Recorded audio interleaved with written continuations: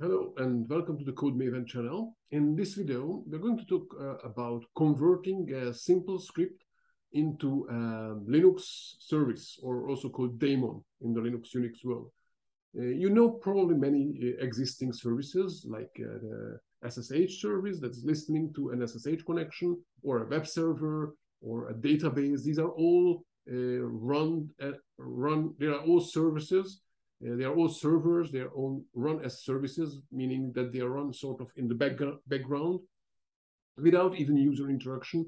Usually these types of services start when the computer starts without any person logging in. So what if you would have a script that does something, doesn't really matter now what, and you would like to convert it into such a service?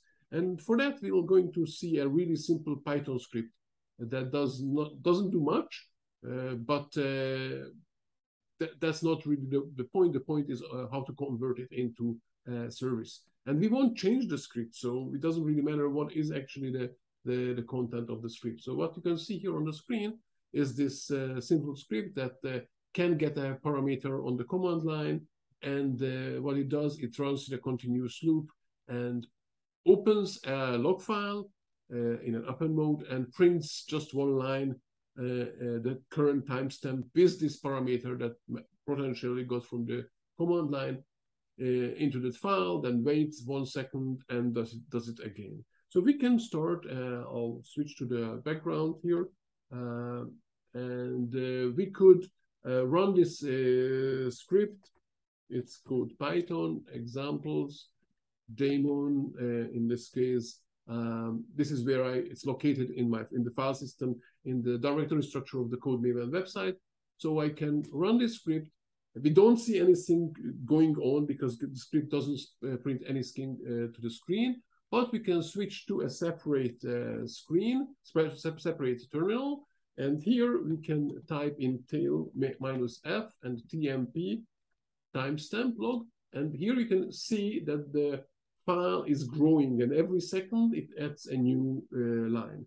And we can switch back to the main, the previous terminal, and here we can just stop it. So the way to stop it is pressing Ctrl+C, and then it gets a keyboard interrupt. If you switch back again to the terminal where we were observing this script, it doesn't grow anymore because the program stopped running. So what do we need here in order to convert this into a service? We need a configuration file for the services, and this is how a configuration file looks like. It has some description. The most important part, I think, or maybe the only important part here at this point, is the exec start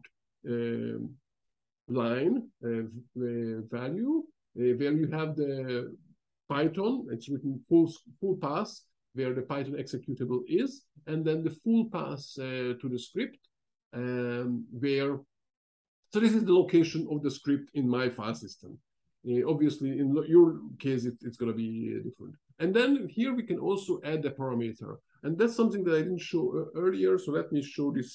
Get back to for a second to the script. So we could run this command with, let's say, foobar as a parameter. So because there are more than one word with a space, I put it in quotes. And if I run this and switch back to the other screen, then you can see now that you can see the prefix foobar added to these output lines, because that's what the script does. So now again, I'll just stop this here and switch back again and see that it's not growing anymore. Okay. So that's just to show that this command line parameter can be applied from the regular command line. And this is how you do it inside the service. So that's what we need to do. And then we need to, and we can put this configuration for anywhere. There is actually a specific place where it should be, but you can symbolic link. You can create a symbolic link from that central place where all the service configuration files are located to where your actual file is located. So what we need to do is sudo ln -s, and I don't know, okay, because I didn't type it correctly. sudo ln. Okay, so this is what I need to do. I already did it, so it was in the history of the command line of the shell. In the article that is coming with the video, you can find this ln, find the files, of course, and then you can also find the command that I just executed here. So this will take the file which I was editing, or I could edit, which is could be anywhere on the file system, to the actual physical location where all the configuration file, all the service configuration file need to be, and they need to be .service need to have this .service extension. So I run this, and of course I need to use sudo because this is under the control of the root user. And I was already logged in, so apparently this just executed. Now we need to start the daemon, but before we can start the daemon, we need to execute some other command, and this is the command here. Now I'm just copying here from the article already, that will reload basically, or tell the whole system to reload the configuration files. So this is what I execute. This will basically tell the operating system or the system CTL service that there is another configuration file here. Also, this will have to be executed every time you change the file. So if you change the content of the file here, that also applies to the symbolic link, and then you will have to rerun it in order to take effect. Once you did this, now you can start the service. And here's how you start it: systemctl start and name of the service, and of course preceding it with sudo. And this is starting the service. So the service is now supposed to be running. Let's see what happens here. And you see, it doesn't work. And this was one of the issues that I faced while I was trying to prepare this article. And I'm showing this because this is a good way to show also how to troubleshoot this issue. So first of all, I could look at the status of this service. I can run systemctl status and the name of the service, and it gives me some information that it's failed to activate. It says it's with some exit code.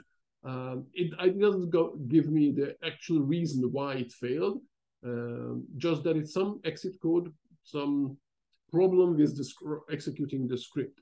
So the other thing that I did here is I looked at the syslog file. So this is the general log file of the system. And here, going to the button, I can, lots of other stuff here going on, but what I saw is this one. Okay. Okay, it takes a bit of looking at it to find out what is the relevant issue, but this is what I found. So it couldn't open the file for append. And so what I try to do is see what is going on with the file, and this is the file that was supposed to be open, and I can see that it doesn't have write access for all the users, and it's owned by Gabor, which is myself, but the daemon is run as a different user, as a root user. So in this case, this is where it was configured.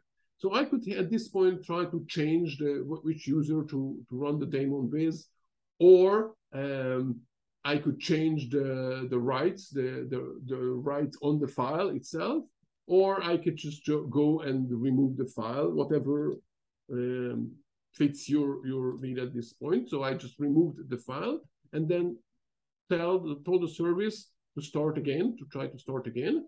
At this time, if I run the status, now it says that's active.